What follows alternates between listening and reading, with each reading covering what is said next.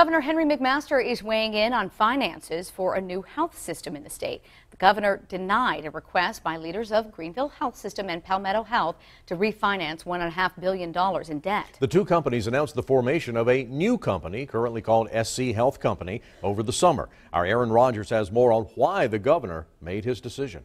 This letter, written by Governor McMaster, tells the leaders of Greenville Health System and Palmetto Health that he can't help them refinance their debt. The newly created South Carolina Health Company wanted to refinance around $1.5 billion of debt, with most of the costs coming from Palmetto Health.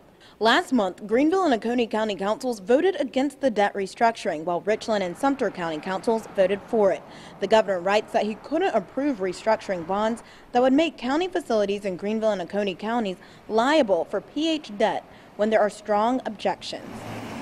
Governor McMaster shared the same concerns that we had. Greenville County Councilman Ennis Fant told me council delayed a vote on the hospital debt restructuring for two reasons. Was it really fair for the taxpayers of Greenville County and Oconee County to take on the $800 million debt that really belonged to Toomey Hospital in Sumter and Palmetto Health in Richland County? The other is there's a lawsuit that questions the hospital's authority to dissolve itself as a political subdivision and establish itself as a private nonprofit. Council wants that to be settled first. Once the court issue is resolved, I think the Greenville County Council would be willing to revisit it and probably would pass it. The hospital released a statement saying they're disappointed by the governor's decision, but have continuously said taxpayers would not bear the burden of the debt. However, council says until the hospital is a private nonprofit and not under the county, there's still a small possibility of that happening. So if they default, the county's still on the hook for it.